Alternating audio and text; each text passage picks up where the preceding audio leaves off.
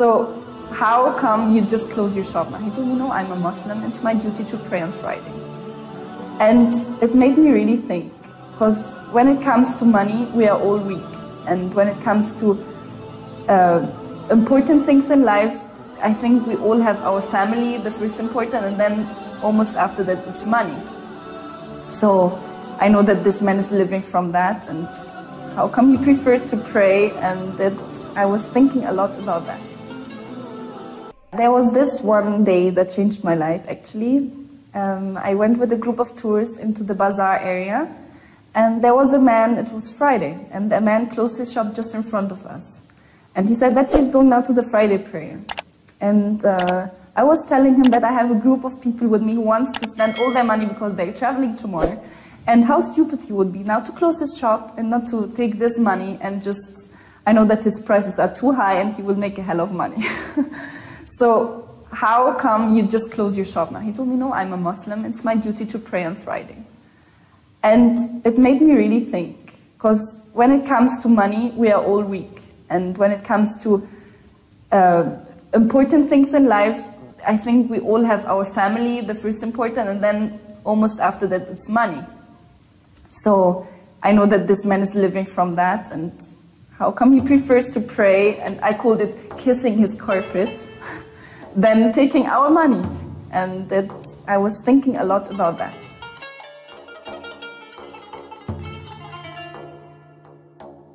I was just completely lost. Everything I used to believe in was changing. I was really asking basic questions about me, my life, my family, what I want in my life, why I'm here.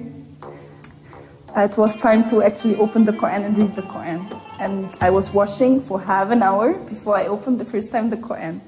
I don't know why. I read in the other book about the Prophet's life that you have to wash before you read the Quran.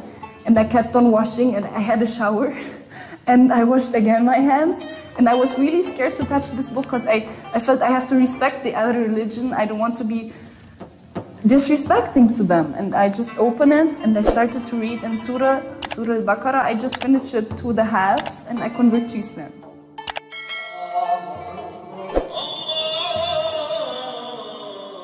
But I said at the same time, there are so much rules and so much things that will change now. I'm not ready for that. And I was really scared from such a big step. What will my family say?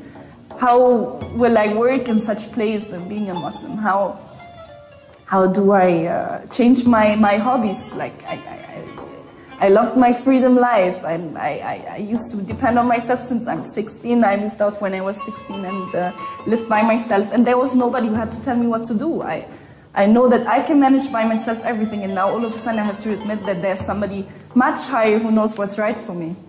So to just admit that, it's a big step for my pride. And it made me very scared. And I always just thought about the hijab. What will happen if I wear hijab? Then out of the blue, Elizabeth told me that she had also been a model, advertising Brazilian swimsuits, and spoke about how advertisers treated her as an object.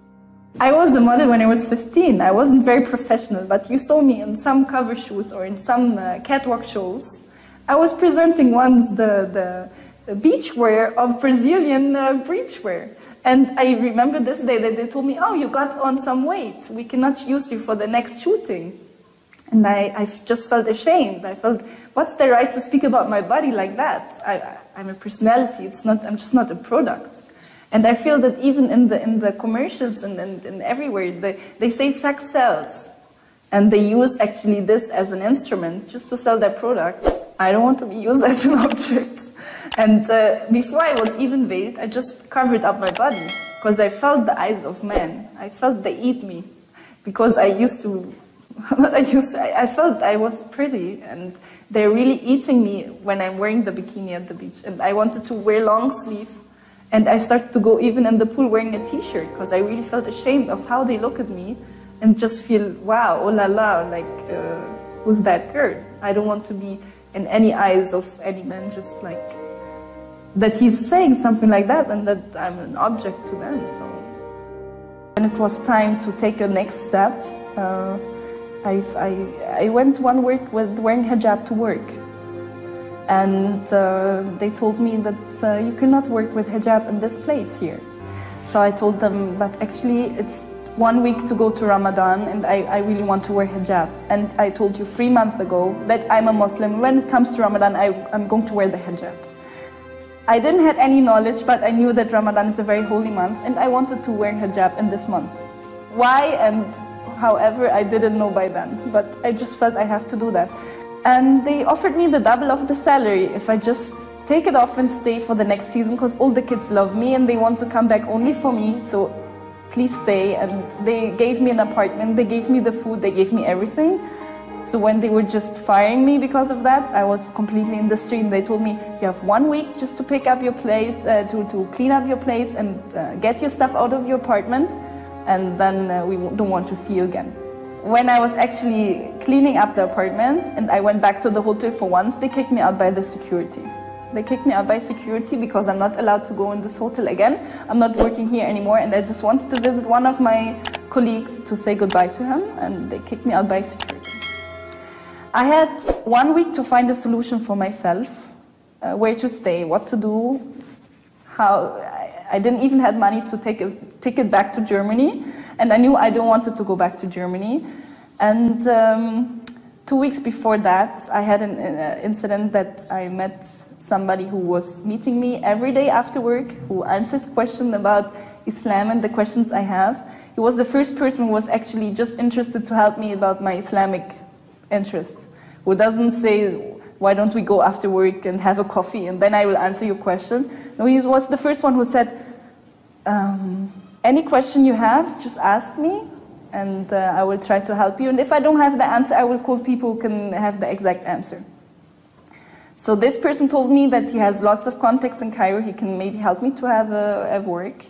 And we went to Cairo and he introduced me to a family who are only girls and an old lady with her 2 daughters. And I was living with them for 4 months. And they just gave me a home until I found a job and settled down and found my own small apartment. And they were just showing me how to live as a Muslim with all details.